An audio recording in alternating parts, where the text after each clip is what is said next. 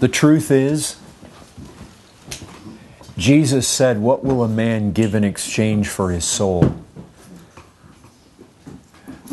Brethren, the way we read our Bibles is, there is a battle that you have to fight as a true Christian, and you have to win if you would take heaven. And I know people suddenly get stirred when they hear that. I thought we were saved by grace through faith. We are. But the kind of faith that takes heaven is the kind that sees Christ so valuable, it will fight through everything that stands in the way to get there. That is the kind of faith that saves. And to get there, as one man wisely said to the church in the book of Acts, through much tribulation, we inherit or we take or we enter that kingdom. Through it. You don't go around it, under it, over it. You have to go through it. And the person who has the faith that sees the Christ on the other side of that tribulation as more valuable than the tribulation itself will go through it and fight through whatever hellish thing, whatever passions of the flesh, whatever temptations of the devil. And I realize you cannot win this battle in your own strength. It's got to be in the strength of God. Brethren, back to 1 Peter 2, verse 11. Let's read that again. 1 Peter 2:11. This is basically the text from which this whole series is going to spring from.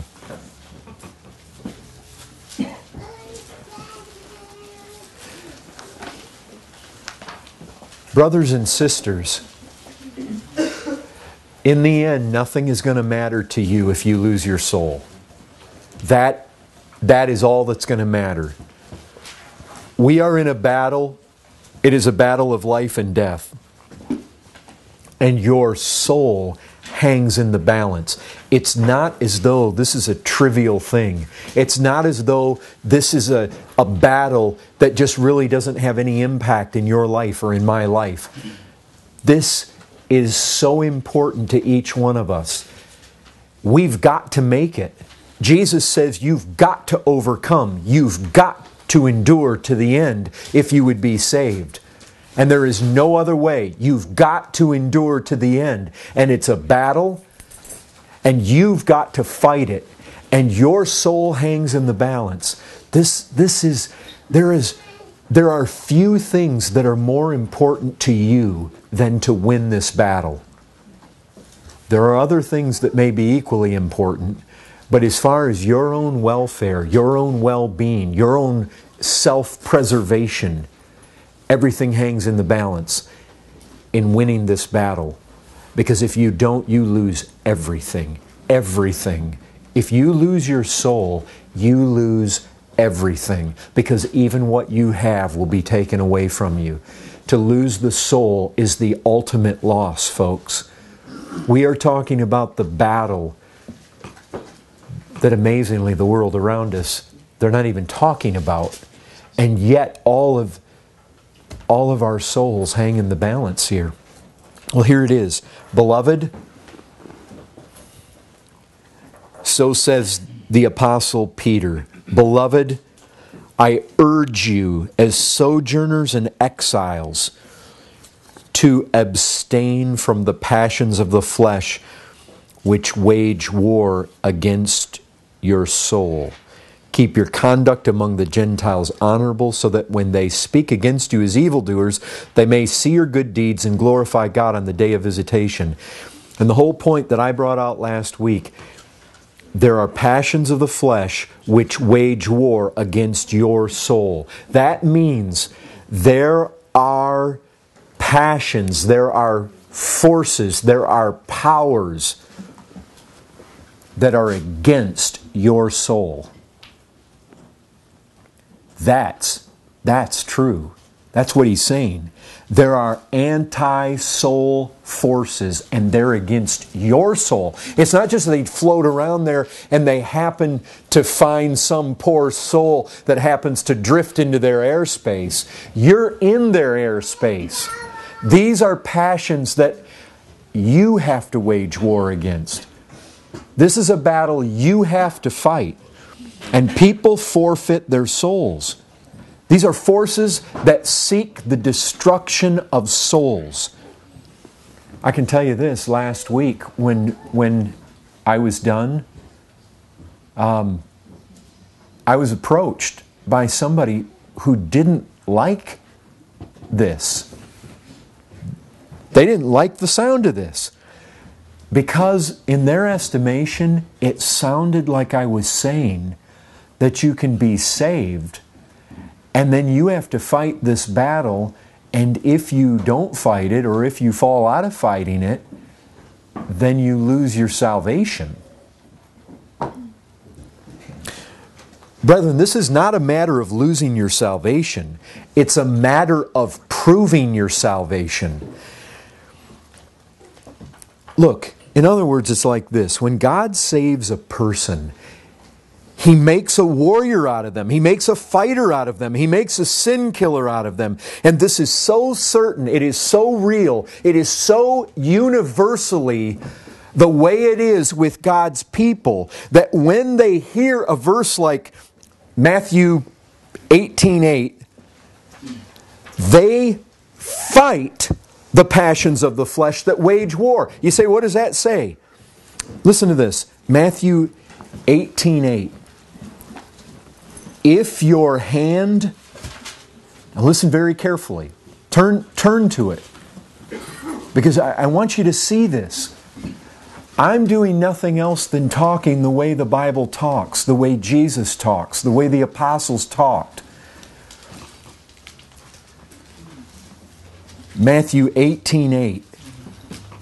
And if your hand or your foot causes you to sin. Now look, Jesus is speaking in spiritual terms here.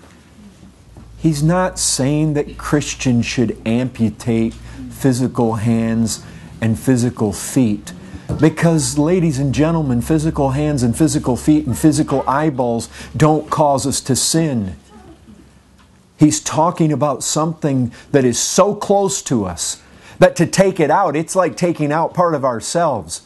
They are passions that are so much part of our old nature. They are so much part of the flesh. They are so much part of the passions of the body that when you extract them and you excise them out of yourself, it is like gouging out an eye. It is that integral to us. It are things so deeply implanted in us that it is like amputating part of yourself to rip these things out. But listen to this. If your hand or your foot causes you to sin, cut it off and throw it away. It is better for you to enter life crippled or lame than with 2 hands or 2 feet to be thrown into the eternal fire. And if your eye causes you to sin, tear it out and throw it away. It is better for you to enter life with 1 eye than with 2 eyes to be thrown into the hell of fire. Now notice very carefully, brethren, how Jesus argues. He says this is a life and death battle. Does he not? I mean, can you make anything else out of these words? Do you all see it? What he's saying in this is, look, if you would escape hell, this is not passive. You don't sit over on the couch and get to heaven. That's what he's saying. Yes, we fight with the power of God Almighty. Jesus Christ Himself said, without me, you can do nothing. The apostle said this, if by the Spirit you put to death the deeds of the body, you will live. Brethren, it is by the power of Christ. It is by the power of the Spirit. But, brethren, it is exactly when we are confronted by verses like this and our faith says, yes, I believe that text. I believe what Jesus says. And I believe that I will have to do radical amputation in order to make this. And I'm going to fight it because at the end of this, Christ is most worthy. And I want Him above all things. And I'm going to fight. Brethren, absolutely, it's by the Spirit's power. Absolutely, it's being united to Christ. But we experience that power precisely when we determine to engage these mortal enemies that do battle against our soul. It's right there, brethren, that the power is unleashed. Brethren, what happens is when by faith I hear this, and by faith I say, I'm going to battle. I'm going to wage war. Lord, help me. And brethren, we stay abiding in the vine. We stay tight to Him in the Word. We stay close to Him in our walk. We stay in close communion with Him. We converse with Him. We are watching Him, looking for Him, singing of Him, going and hearing preaching that's all about Him. And we're keeping focused and we're keeping in there. And all the time we realize Jesus Christ Himself, He walked this same path.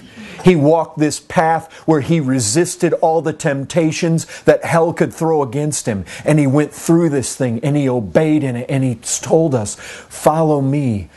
And He says He won't leave us or forsake us. And it's in that knowledge, it's in that strength, brethren, that we launch forth. And the way Jesus argues is exactly like this. Brethren, go to war against these things that do battle. And you cut them off and tear them out and throw them away or go to hell. That's exactly what Jesus is saying. Exactly. You can't even argue that. That's what He says. If your eye causes you to sin, tear it out and throw it away. It is better for you to enter life with one eye. It's better for you to enter life having gouge that thing out. And again, brethren, He's not talking about the physical eye. He's talking about these passions that well up inside the man. Brethren, talking that way excites a lot of people. And it excited some folks that were here last week. It stirs them up. What you're saying, I mean, they think that what I'm saying by that is that you can lose your salvation. But you see what the assumption is. The assumption is, I know I'm saved, and I'm not fighting like that, and you're coming along taking my salvation away. You're basically saying I can lose it because they hear in my words that I'm taking it away from them. And I'll say this, if that's not at least to some degree characteristic of your life, if there's not something in these words that somehow resembles your life, brethren, Jesus says you're going to go to hell. I'm not saying this. Jesus says this. And so, brethren, it's just come to my attention, we need to do all-out battle. And I know some of you young people, like I said last week, the honeymoon period, you're coming to a place where that honeymoon period is over. You see, we don't want to fall into that camp. The honeymoon period comes over and we say, you know what? Christian life's getting hard. Yep, that's what Barnabas said. Through much tribulation. It's getting hard. But your soul is at stake. And Christ is at stake. Brethren, it's all or nothing in this battle. All or nothing. You're not going to get halfway in there. Part way in there. You see, brethren, people get all excited about this. They say, but I'm saved. I'm saved. I can't lose my salvation. This sounds like you're saying that if I don't fight, I'm going to lose it. I don't like the way that sounds. But listen, whatever you may think is true about yourself, we cannot just lightly discard Jesus' words. No matter what you think is true about yourself, Folks, if you don't fight the way Jesus says you've got to fight, Jesus basically gives you two scenarios. Go into life having ripped and gouged and cut and thrown away these things, or go to hell. And those are His words. And so, brethren, you argue at your own danger. You argue at great risk to yourself. I'll tell you this, Bunyan saw this reality. Some of you familiar with Pilgrim's Progress? You remember this? Here's a slightly modified, I took some of the old words out. Christian, you remember in Pilgrim's Progress, he came to the interpreter's house? Here's one thing that he saw there. Then the interpreter took Christian and led him up towards the door of a palace. And behold, at the door stood a great company of men, as desirous to go in. So here's a door. And you've got a crowd of guys outside the door that want to go into the door of the palace. But they dared not go. They want to go in, but they're afraid to go in. There also sat a man at a little distance from the door, at a table side, with a book and his inkhorn before him to take the name of him who should enter therein. He saw also that in the doorway stood many men in armor to keep it, being resolved to do to the men that would enter what hurt and mischief they could. So here you have a palace, you have a door. You have a bunch of armed men in that door that are going to seek to do battle with anybody that tries to get in. And there's a group of men out there that want to get in, but they're afraid to get in because of the men that are there in armor to resist their getting through. Now was Christian somewhat amazed. At last, when every man jumped back for fear of the armed men, Christian saw a man of a very stout countenance come up to the man that sat there to write, saying, "Set down my name, sir." And when he had done it, he saw the man draw his sword, put a helmet upon his head, and he rushed toward the door upon the armed men, who laid upon him with deadly force. But the man was not at all discouraged, but fell to cutting and hacking most fiercely. So after he had given and received many wounds to those who attempted to keep him out, he cut his way through them all and pressed forward into the palace. Now what in the world do you think that's a picture of? Cutting and hacking. Brethren, this is... And listen, Bunyan was only reflecting what he knew the Master himself taught. Luke 16:16. The good news of the kingdom of God is preached, and everyone forces his way into it. Matthew 11:12. The kingdom of heaven has suffered violence, and the violent take it by force. How many people, they don't even talk that way today. How many people talk that way? The kingdom of heaven is taken by force. The violent take it by force. What? Christians, violence? Taking it by force? You better believe it. But that doesn't mean we're like Muslims who pull out the bombs and try to blow up people. This again is all-out warfare against the passions of the flesh that do warfare against our souls. Folks, you do not easily get into the kingdom of heaven. It is through violence. It is through force. It is through effort. It is through battle. Brethren, true faith. People so flippantly talk about faith. Well, I believe. Oh, wait a second. Do you believe Christ is so precious and so real and accomplished such things by His life and on that cross that you're willing to pull out that sword just like that man and you go to battle, and after giving and receiving many blows, you're cutting and hacking and you hack your way through? Brethren, that's what it's going to take, and it's going to be all-out war. Brethren, Revelation 2:7, he who has an ear, let him hear what the Spirit says to the churches. To the one who conquers, I will grant to eat of the tree of life, which is in the paradise of God. Revelation 21:7, the one who conquers will have this heritage, and I will be his God, and he will be my son. See, Brett, you see how all this works? You see, the person, the faith says, I believe this. I believe I must overcome. I must put to death. I must do mortal combat and take the kingdom by force. You know what faith says? Faith says, sign my name down there. Sir, I'm going in. Because God has shown me that there is such value in taking this kingdom and having this palace and going into where the King reigns so that I can stand in His presence and in the pleasures at His right hand. Sign my name down. I'm going in. Come what may, I'm going in. That's what faith says. But then there's the other person who says, well, I don't like that. I just want to get to heaven by faith. I shouldn't have to do anything. I shouldn't have to fight. I don't like the way that sounds. Sounds like I either have to fight against these passions that wage war against the soul or go to hell, and I don't like that. That makes it sound like if I get saved and don't fight, I'm going to lose my salvation, and I don't like that.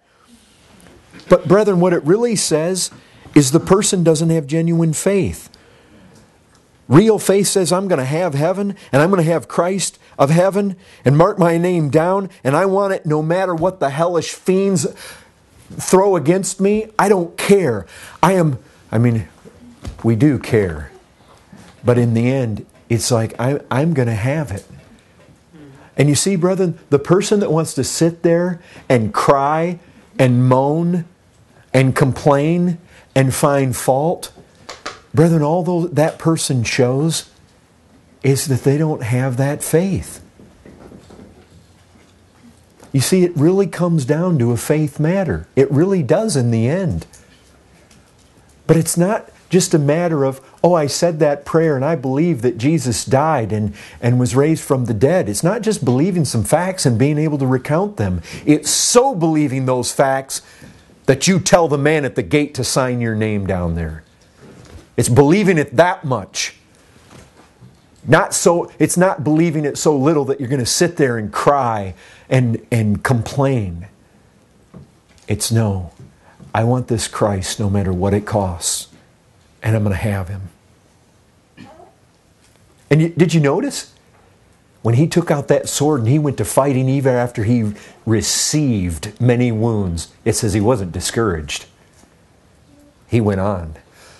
Because brethren, for the joy set before a man, he will trade whatever, even his own comforts, even his own life, for the joy. So you don't get discouraged in that. Well, here it is, brethren. The flesh. This is where these passions come from. And what Scripture says is make no provision for it. Give it no quarters, brethren. None whatsoever. No quarter. And I'll tell you this, pride is the air the flesh breathes in. You want to pump energy into it? Pride does it. Humility, the flesh doesn't survive in the soil of humility. When the apostle says, he says it to the Romans right there at the end of Romans 13, no provision to the flesh. Make no provision. It's like an animal. You want to kill that animal. You want to starve it.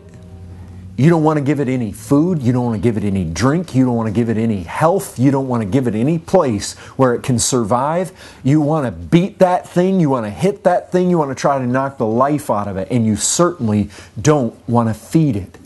Or we could liken it to the old man. I'm not going to argue about whether the old man or the flesh or whichever. Obviously, we know, brethren, the flesh is there. And it's like an old man. You can picture it like that. That old man up there on a cross and he's being crucified. And you can come along and you can put that straw up to his mouth and let him drink. And you can give him food. And you can lighten his suffering. And you can give him air to breathe. Brethren, what the apostle's saying is, make no provision. None. And humility, brethren, is right at the start. Because there is no passion of the flesh that exists well in the climate of humility. Humility is it's a stranglehold on the flesh. Brethren, you've got to carry around this body. This mortal body, you've got to live in it. But I'll tell you what, the Apostle Paul said that he buffeted this body. You can bring this body into submission, but when this body is ruled by those fleshly passions, it is not in submission. And that is where you need to pluck out. That is where you need to gouge this out. This is where you need to hack and kill. Brethren, you've got to go after pride with a passion. It is a root cause of feeding the flesh. A root cause. Humility, the flesh cannot survive there. No matter what defect there may be, whatever may be going wrong in your life, I'll guarantee you this, it's coming back to this place. You're given provision to the flesh, and pride feeds flesh. You did something proud, you did something arrogant, you're living that kind of life when the flesh is being fed. And Paul says, starve it, beat it into submission, don't feed it. And that means you've got to be on the outlook for every manifestation of pride. You've got to go after it, brethren. Make no provision to the flesh to gratify the desires of it. Don't go there. Gratifying those desires, guarantee you have moved away from humility and you have moved into the realm of presumption and pride and arrogance and haughtiness. Folks, here's the thing. I think one of the ways that we're going to do battle with this is right here. You've got to become convinced that every manifestation of pride feeds the flesh. And brethren, when you start feeding it, it'll rear its head 1,000 ugly ways. I remember hearing, and again, I can't remember this exactly, but it seems to me, and maybe one of you guys remember better, but Paul Washer was talking about the fact that when he was a young Christian, he should have prayed a lot more for humility than for the things he was praying for. I think I brought that up last week. Brethren, one of the things here, we've got to fight for humility at all costs. We've got to be convinced it's the air in which righteousness breathes. It's the air in which the new man breathes. It's the climate that is conducive to godliness in every fashion. We've got to become so convinced that it is the foundation and that no righteousness can be built except on that foundation. You've got to become convinced of that. You've got to be convinced that that is where the grace of God, the river of the grace of God flows. You've got to be convinced of that. Because listen, those things you're most convinced that you have to have for the preservation of your soul to win this battle. When you become absolutely convinced of something, when you become absolutely convinced that if I don't have that, they may get a foothold that'll cost me my soul. When you really become convinced of that, you become desperate for that thing. And I'll tell you, brethren, I think that it's very true and it's very real that we Christians are many times far more desperate for many other things than we are for humility. And I think it's because the proper value is not put on humility by most of us. And I can tell you, just my ear open to what, especially young people, a lot of you are young people, the things that really seem to excite you. It's not often you find a young person who's really excited by humility. Excited by sacrifice? Yes. And that's an excitable thing. We should be. By daring evangelism? Yes. And that's good. Powerful preaching? Yes. Wanting gifts? Yes. Memorizing a lot of scripture? Yes. See, these are good things. Powerfully being able to reach our generation. Boldness. Being able to go down on the streets and declare the gospel clearly. See, all those are good things, and those are things that excite young people. And I'm glad there's a generation that's excited about those things. Excited about the sovereignty of God. Excited about certain doctrines in the Scriptures. Excited about the filling of the Spirit. Excited about these things. Good. I mean, not to slight any of those things. Those are good things. Excited about evangelism. Excited about missions. Excited. But brethren, how often are we excited about humility? And most of us have to admit that as young Christians, that's probably not the thing that we are most desperate for and seeking above every other thing to have. But if I read Paul right, Washer, he's at a place in his life where he realizes that was probably the thing he should have been seeking chiefly when he was a young Christian. And that's the thing that I want you to see. Brethren, our mortal bodies become docile in that climate. We're not going to get rid of these mortal bodies until we pass out of this world. But you know, what the Scripture says is that the body's for the Lord. I can bring this body into submission to the Lord. But the climate in which that happens is humility. Well, think with me here. Brethren, I'll tell you this. That's one of the first things in doing battle. You've got to be convinced this is necessary. Listen, I think it's apparent to all of us if we think for a second.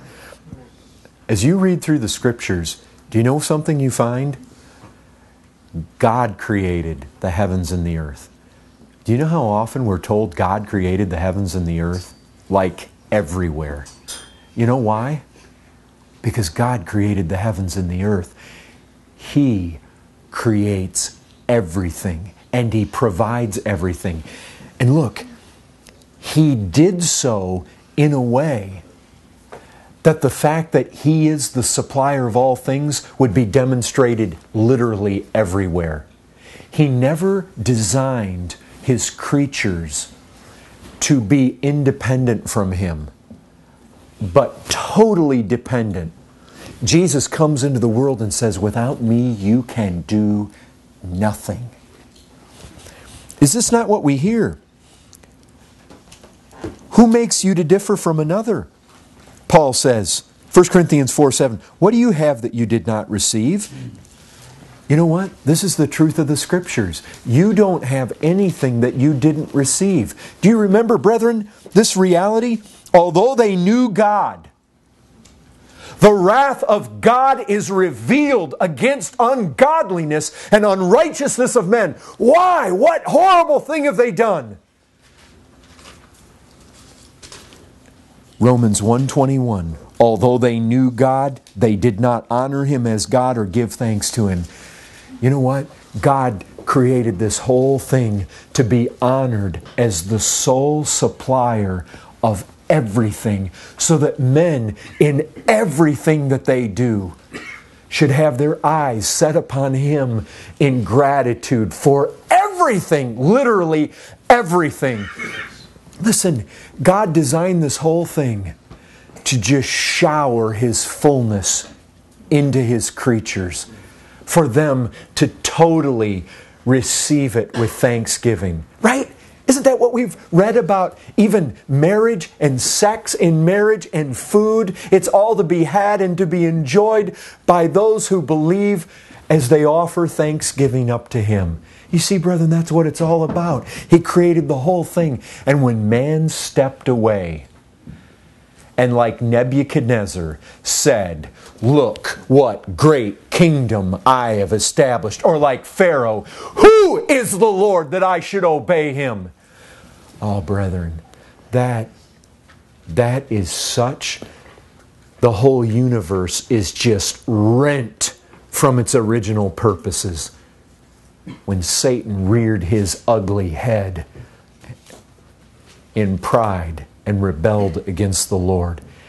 It was never to be. Brethren, the creation was totally thrown out of whack when that happened.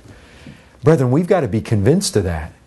We've got to come to realize that, it was said of Hezekiah that after God helped him...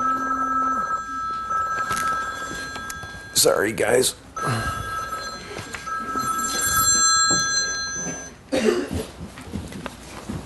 But it was said of Hezekiah that he did not give God due recognition for what had happened.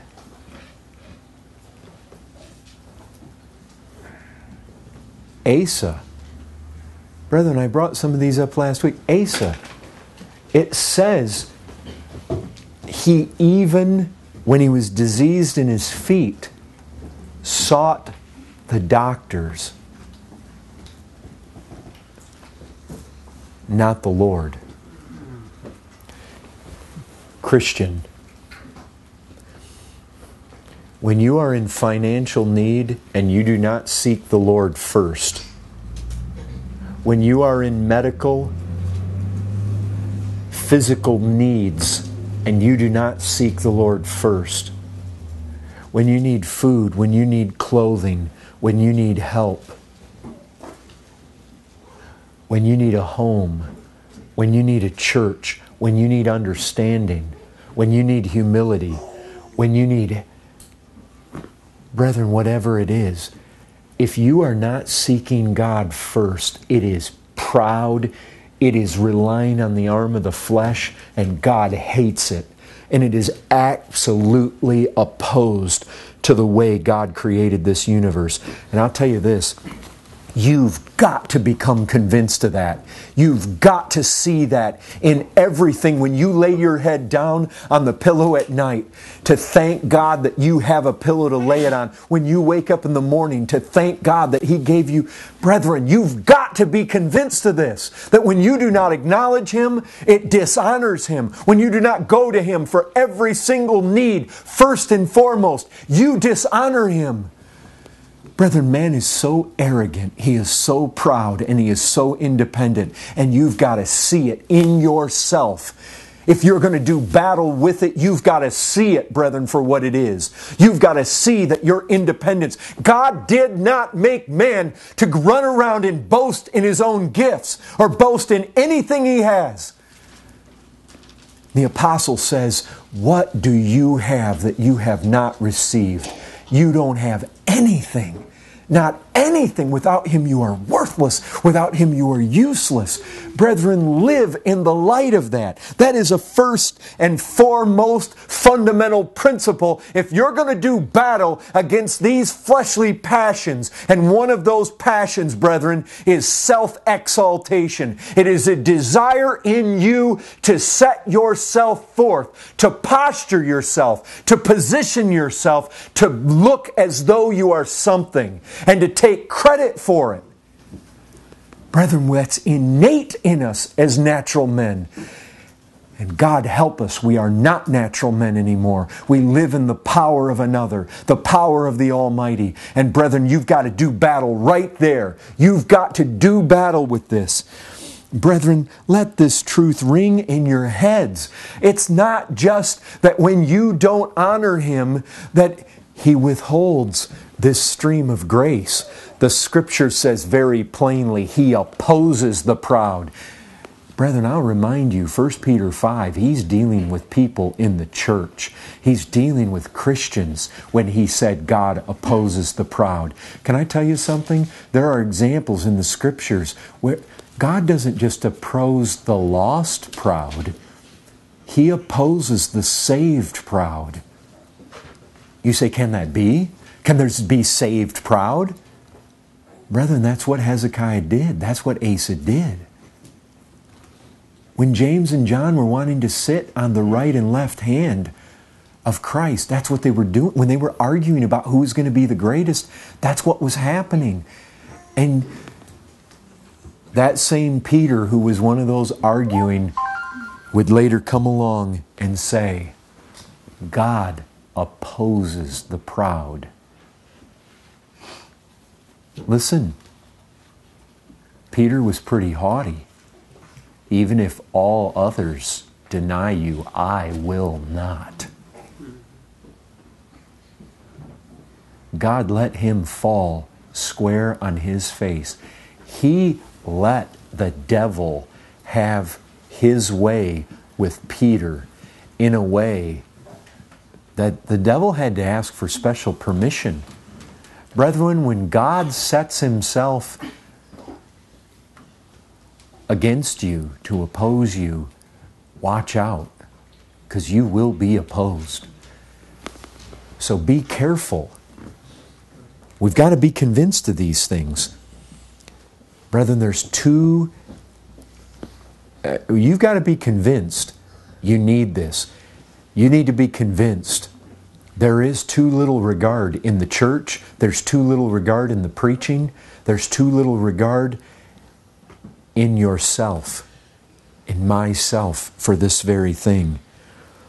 The call to humility, I'm afraid, has indeed been too little regarded in the church. And I think it has been because its true nature and its true importance has been too little appreciated. And I'll tell you this, humility does not come effortlessly. It comes with battle. It comes with tears. Brethren, it's like everything else in the spiritual realm. It comes through desire. It comes through earnestness. It comes through being persuaded. I need that. It comes through making it one of the chief things you are battering, that battering ram of prayer against the heavens for. Father, give this to me. Give it to me. You tell me that you will conform me to the image of Christ. Give me humility. I see it as a good thing. Clothe yourself with humility, the apostle said. In another place, he said that he urged us, he encouraged us, he exhorted us to walk in a manner worthy of our calling with all humility and gentleness. With all humility, brethren. We've got to be desperate for this. We've got to go after it. We've got to be earnest for it. You pray for it like your soul depends on it, because it does.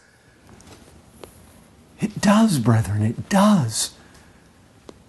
And we've got to be convinced of it. And I'm not certain, brethren, that we have been entirely convinced of just how much we need it. It needs to be an object of our special attention, our special desire, our special prayer, an object of our faith. What I mean by that, by faith, brethren, you need to lay hold on this. Lord, you promised that you would conform me to the image of your Son. And one of the crowning characteristics is that He's gentle and lowly in spirit. He did not please Himself. He did not come to be served, but to serve. He told us to follow Him. Lord, please give us this. You told us that if we would cry out to you, you would not withhold any good thing from us. You told us if we then, being evil, know how to give good gifts to our children, that how much more would you give every good thing to us that ask? Lord, please, we're asking for this thing. We believe it to be good. We believe it, Lord. It needs to be an object of special practice. We must strategize in pursuit of humility. Jesus said, "Learn of me." Brethren, So many of you young people, you were recently in school or you're now in school. Think about your hardest subject. Did it come easy? You had to learn. You had to study. Brethren, I can tell you this. As I was telling some of the folks down in Laredo on Sunday, I went through 4 levels of calculus. Brethren, you don't learn 4 levels of calculus effortlessly. And I'll guarantee you this, you are not going to learn the humility of Christ, the gentleness of Christ, the lowliness of Christ in passing and in some half-hearted effort of Bible reading once a week or twice a week. Brethren, you learn calculus by effort, by strain, by sleepless nights, by study. And you're going to learn Christ harder than I learned calculus. I guarantee it, brethren. It's got to be all-out earnestness to learn this humility. And it's the kind of humility that goes hand in hand with force and violence and effort and waging war. Brethren, the seminaries, I've never heard of one that has a class on humility. And yet when Jesus Christ comes along to His disciples, He says this: if you're going to learn in my school, learn this first. Learn of me. And here's the crowning character that He would have us learn: meekness, gentleness, lowliness. Young people, do you know one of the places where God takes special attention, special time? Listen to this, James 4:13. Come now, you who say today or tomorrow we will go into such and such a town and spend a year there and trade and make a profit. Yet you do not know what tomorrow will bring. What is your life? You're a mist that appears for a little time and then vanishes. Brethren, I brought it up last week. This is a famous saying of Charles Spurgeon. He said, humility is having an accurate assessment of yourself. Brethren, you see, this is exactly what James is doing here. He's saying, don't be proud. You need to have an accurate assessment of yourself. And a true assessment of yourself, you're nothing without God. You have nothing without God. You can do nothing without God. Your life is a mist. It's a vapor. That's all you are. And you have no control. You have no idea whether you're going to be able to carry out tomorrow. And he says, when you talk like that, you don't have an accurate assessment of yourself. In other words, Spurgeon's right. Humility is an accurate assessment. Pride is when you think yourself something that you're not. And James goes on to pinpoint their pride right here. Listen to this. Instead, you ought to say, if the Lord wills, we will live and do this or that. As it is, you boast in your arrogance. You know, brothers and sisters, I don't hear many young people talk this way. This isn't a magic formula, if the Lord wills. There's a lot of different ways you can say this.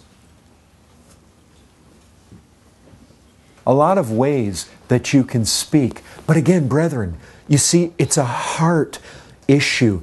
It's an atmosphere.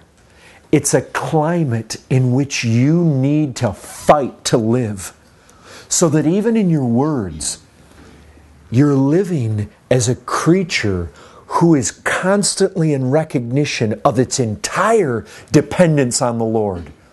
You see, brethren, our very words need to flow out of that mindset that I am nothing and that everything I has is from the Lord. Young people, talk this way. Groom and cultivate your language to show constantly an entire dependence on the Lord. Groom your language to cultivate a sense of understanding who you are. That is humility, brethren. When you recognize who you are, when you're constantly recognizing, you don't just say, well, I'm going to drive up to Denton for the conference in April. No, you see, when you talk that way, it shows arrogance. It shows that you are making plans and you are thinking without a constant God awareness of His supremacy and His supply and His command of all things, and recognizing, some of you guys, I don't know how you talked. Some of you that remember the guys, some of you guys sitting over here, you're headed up to Chicago.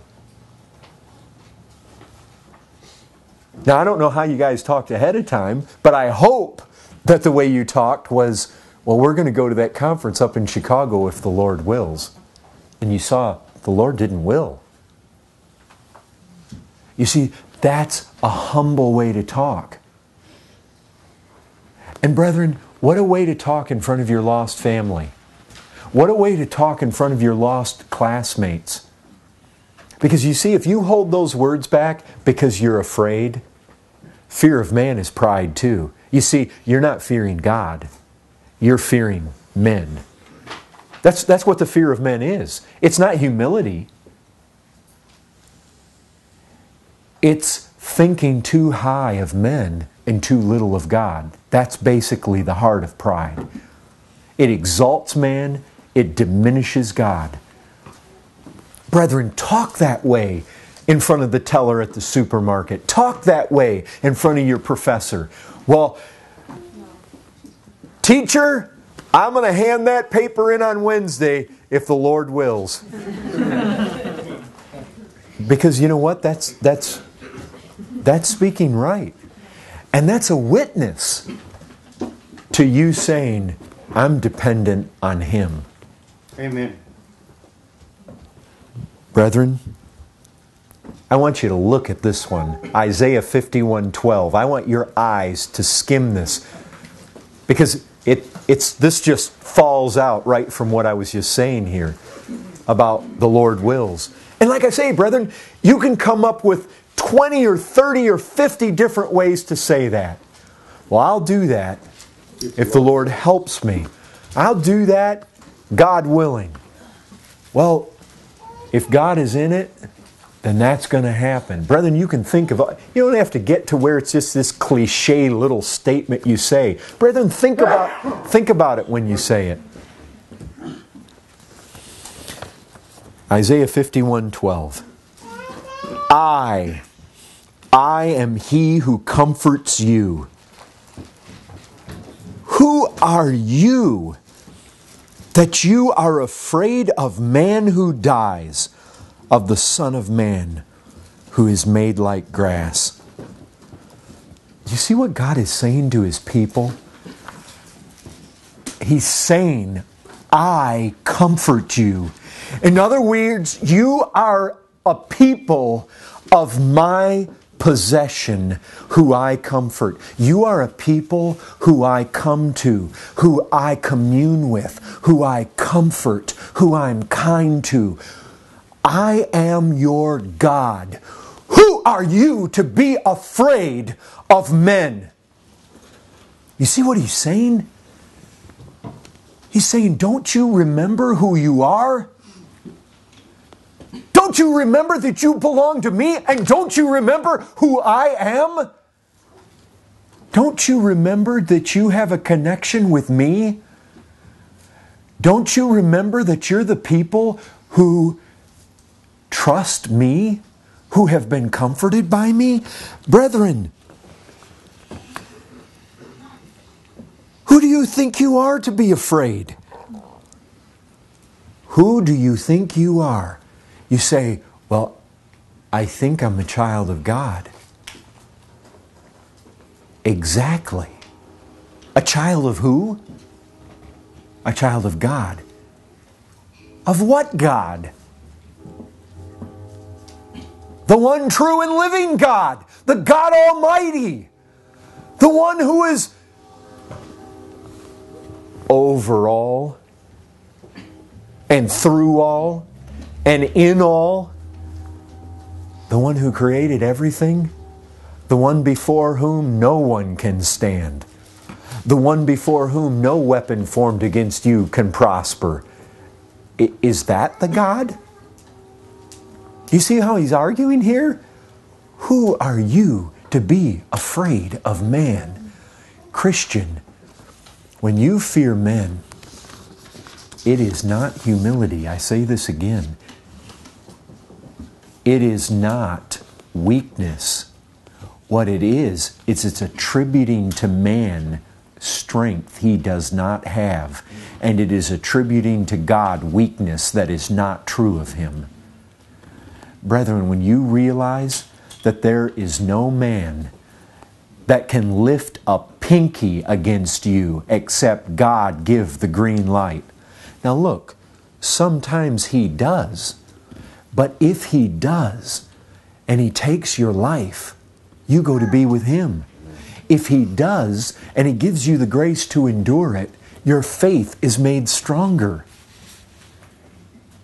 And brethren, there are many times he says no, and your fiercest enemies cannot come. Again, back to Pilgrim's Progress. You remember the time he walked down the middle of that path and there were lions on both sides? Those lions were chained and they could not come to him. And that every one of your fiercest enemies is on a chain.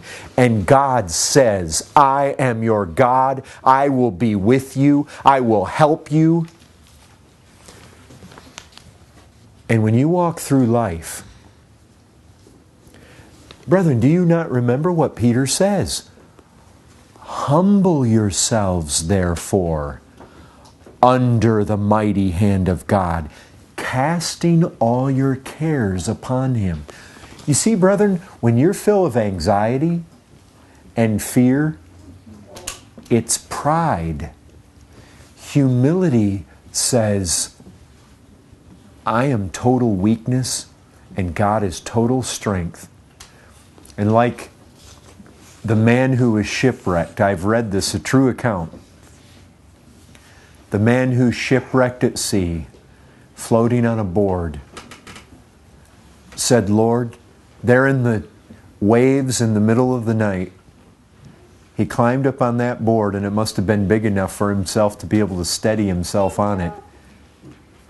And he said, Lord, there's no sense both of us staying awake. And he crawled up on that board and went to sleep. Brethren, that's humility. Casting all your cares. Lord, there's no sense me staying awake and worrying about being shipwrecked out here on the waves of this ocean all alone, because I'm not all alone. You're here with me. I can go to sleep. The same waves and wind that bowed to you before bow to you now.